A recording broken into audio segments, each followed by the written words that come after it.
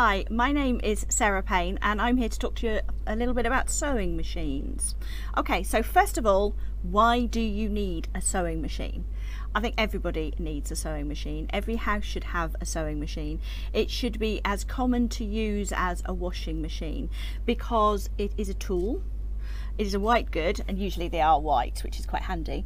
But it is a tool, but it's also creative. So you can use it for taking up trousers, for alterations, perhaps taking up the kids' school uniform.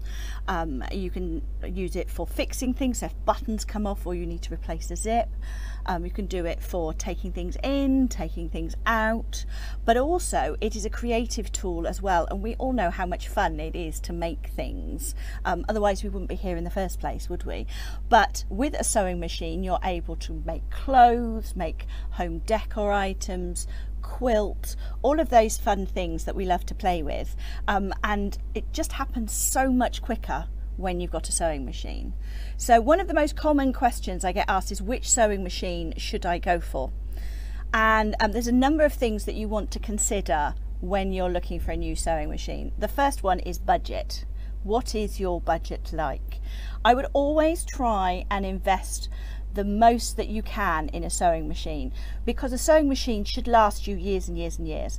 If you buy something that has 2 or 3 stitches on it and is say you can get them for £50, that's not built to last. You're going to find it might be tricky to thread, it might be tricky to use, and if you have to struggle to get it to work every time, then the fun goes out of your creativity. But what you also want to be able to do is have a machine that's going to grow with you. So I always say to people, buy the machine for the sewer that you want to be, not the one you are at the moment.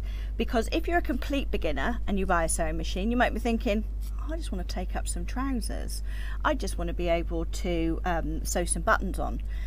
That may very well be the case right now, but after a little while you're sort of, I think I'm bored with sewing buttons on. I'm bored with taking up trousers. I think what I might try and do is make a pair of trousers.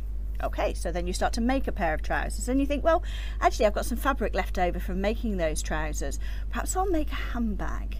And then you think, well, actually that handbag could really do with a zip, or it could do with a button, or it might be, I think I'm going to make a quilt now with all of these bits and pieces. So what you want is a machine that is going to be able to do all of those things.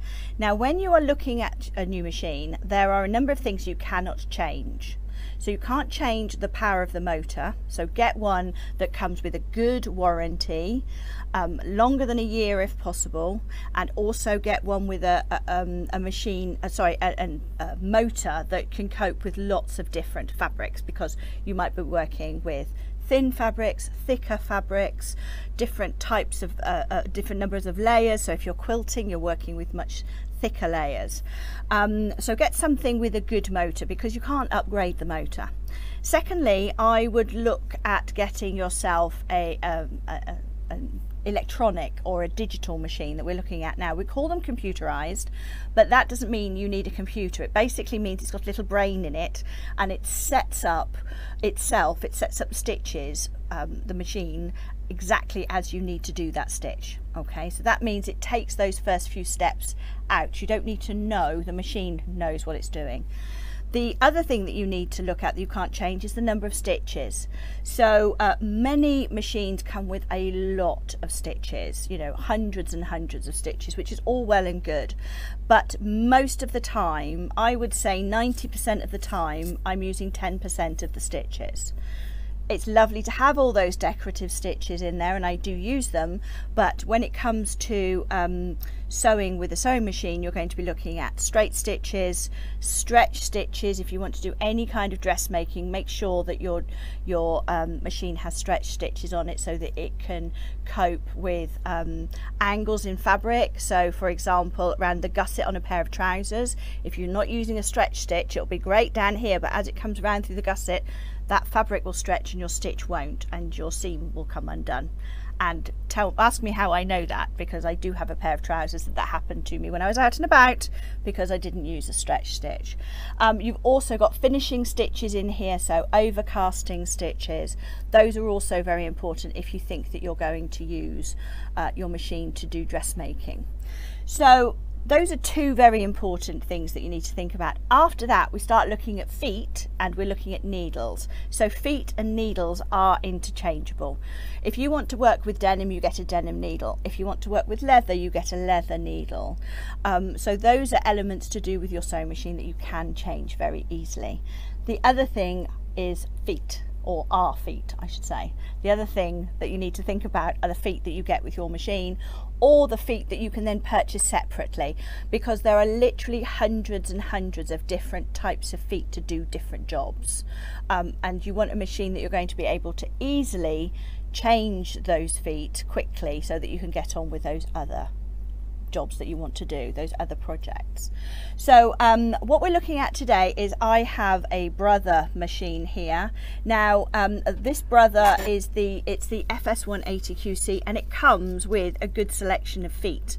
So what I'm going to do first of all is I'm going to talk you through the feet that you get with a machine like this, and also show you how you would be able to change them. Also, a machine like this, the Brother machine, will also take feet from other brands as well. So have a look at what you've already got in your sewing stash, because you might have some feet that would work with your Brother machine. So the feet are stored in your storage caddy at the front here, and as you can see, they have got little apertures for them to go in with this particular machine, which means it keeps them nice and neat. If you haven't got one of these, you know, perhaps the first project you embark on is a little drawstring bag that you actually put all of these into and then pop them inside. Now, I'm going to very quickly talk about the feet that we've got with this machine. First of all, most machines will come with a standard foot on it, which will be the straight stitch foot. Okay, in this case it's the J foot and it's on there. Then we have a buttonhole foot, so this will allow you to put buttonholes into your clothing. Most machines do come with an automatic buttonhole like this, so it will actually tell the machine what size buttonhole it needs to create. We have a button placement foot, which allows you to sew your button in place very quickly. We also have a monogramming foot here. This is a slightly wider foot that comes with most machines, that underneath has got sort of a channel cut out. This means that you're going to be able to easily work with decorative stitches and satin stitches, and it will run quite smoothly. Then we've got a zipper foot. Zips often fill people with dread, but they're not as difficult as people think. They are quite versatile, and once you learn how to do a fun zip, then you'll be putting it on everything. Then we've got the overcasting foot here. So this is the one that I was talking about with those overcasting stitches, so it allows you to finish off the elements inside your clothing so that it doesn't fray. And then we've got a blind hem foot. Now all of these feet here have a bar fitting on it. Oh, they're alive. They have a bar fitting on it. So if you have another foot that's got a bar fitting, this is how you would change it. So we have here the this is the ankle, and if I press the little black button on the back, you'll see that the foot drops away. And then I'm going to put the other foot straight underneath. It will clip in, and there you go. You're ready to work now with a completely different foot. So this is one type of foot that you've actually got with your machine. The second type of foot that comes with a lot of sewing machines are ones with a screw fitting. So you see here there's a screw hole. This is a free motion foot. This will allow you to do your free motion quilting. This one is a walking foot, so this is useful for quilting or working with lots of layers, but again it's got a screw fitting there. So to add one of those to your machine, you'll go to the side of the ankle here and there will be a screw. All right, so I'm going to undo that screw,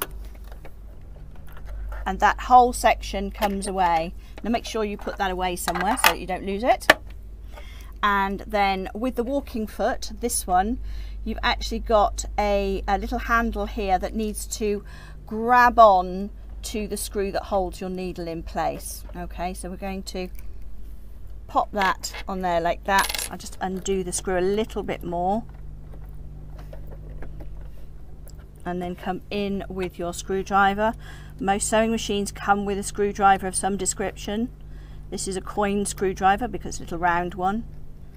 It's worth investing in a slightly longer handled screwdriver as well when you're working with sewing machines. But now you see that foot is in place, and as the needle goes up and down, that will lift up and down. So that's how you can put different feet onto your sewing machine, so that you can use your sewing machine for lots of different projects and lots of different tasks.